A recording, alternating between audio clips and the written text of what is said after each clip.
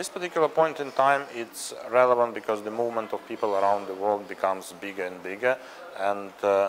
in many cases this movement relates to the participation in the sport events and in the major competitions.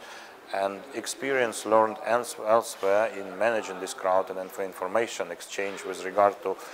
anticipating and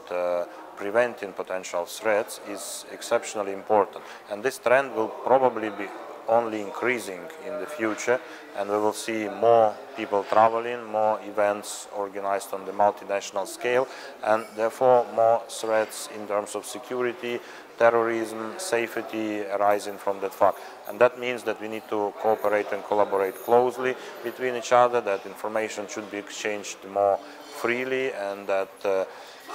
experiences and practices